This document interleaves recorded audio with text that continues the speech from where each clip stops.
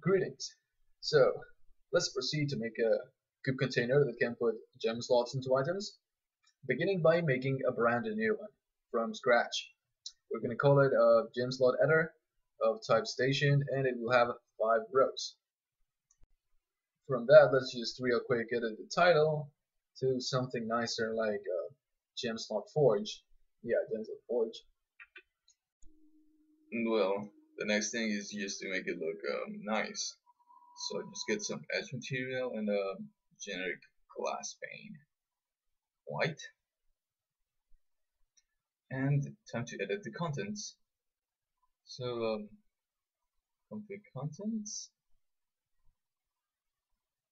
and let's just make it look cool and exotic. Place for the materials.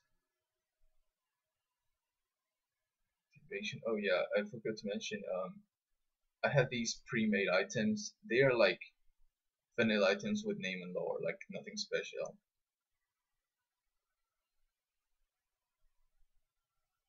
See, and now I'm just going to make the point of editing these slots is so that it marks them as for storage. So now items will be able to be stored in there. Yeah, I guess I'll show that later. But let's see how it looks. Open it. Yeah, so this is how it's gonna look, and players can put items in these slots.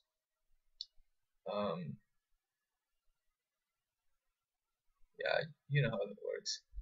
Anyway, so now let's find the Mythic Skill. That's gonna be on slot 24. It's gonna run GooP Mythic Mobs, runs class. Let me check the exact spelling real quick. Gem slot underscore adder, yes. And it's gonna force it to player. And then simply add some aliases. Alright, so let's check. It's gonna be 14, 23, and 32. And yeah, plus 2. So 14, 23, and 32. That's gonna be config aliases, gem slots 14, 16, 23, 25, 30, 33, 34. Yes. So I'm gonna remove that one because I don't want it to be part of it. So now let's just open it to see.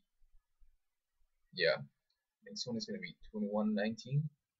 Those are gonna be crystal, which stands for color crystal, and weapon respectively. It's gonna be 19. That's how they're defined in the Mythic Skill. And these 0 to 3, 12, 13, 36, 39, it's gonna be something else. 0 to 3, hold up, 20, 12. Wasn't it 12? Yeah, 12. So 12, 12, 30,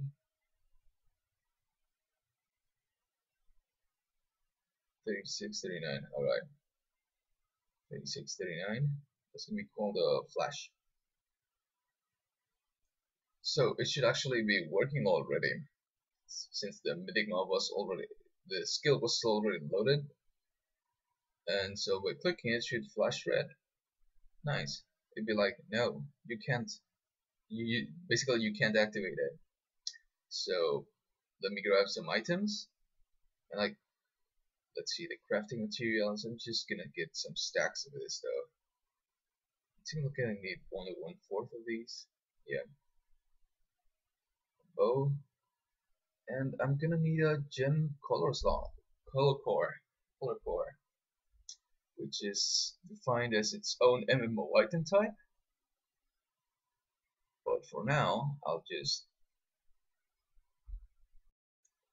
but I'm gonna show something real quick. Basically, the masks. I'm supposed to only put weapons in here, but I can put steel.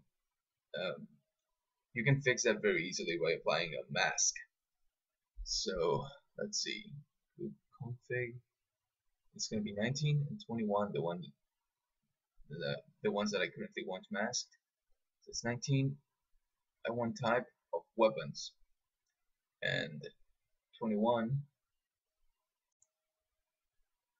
of type Gemforged Crystal. Then again, these are defined in OnApply-Masks.yml in the config. And now that they've been applied, you will notice that I cannot put anything in here that's not a weapon, and here that's not a crystal. You can still put anything in here. You will restrict it if you want, but for now, it really doesn't matter. So let me get some actual gem core color crystals that I'm using here. Basically, to choose the color of the slot. It's an example, so it should be thorough, I guess. So you can actually put them there, as you can see very easily. And it says it requires 4 mythic. This is just an item with lore. You would define that in the Mythic Skill, and then that's just for players to know. So you put the stuff here, and bam, it works. It even flashes in green. Look, doesn't matter which color you add. Red, yellow, yeah. Yellow, yellow. The thing is, it is restricted to only apply up to 3, and you can see this in the message here. It also flashes yellow. So red means it doesn't have the ingredients. Yellow means it's at capacity, like you cannot apply more than 3 slots to an item.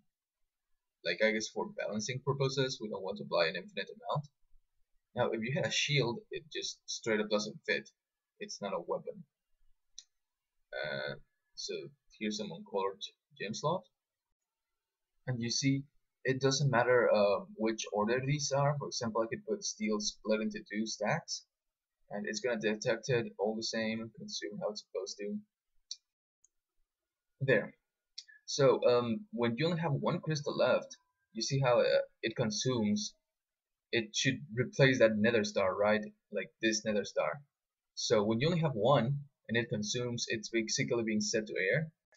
And when you do that, it will automatically turn into the original nether star. And there you have it. That's how you set up a gem slot forge. Now, the rest of the video is just going to be full of examples. Also, I want to show off my beautiful purple color for gem slots. So let me pick a random weapon. Yes, look at it. It is such an intense purple. I mean, here, purple gem slot. You also cannot add anything else. Well, all that for you can put shields or bows in here. You just can't because they are not gem slot colors. You can put them here, but that's not gonna do anything because they're not relevant to the operation. You can put flails in there, which is a web category. I mean, it's still a weapon. You can put anything in here, even on top of the blue glass plane. It will detect and consume everything that's necessary and nothing more. Be it materials, swords, shields. Let me put a white one in here, and you can put a blue one here, and it will detect the white one and use that one instead. And that's how you set up a gem slot forge. GooP MMOItems for y'all. Take care.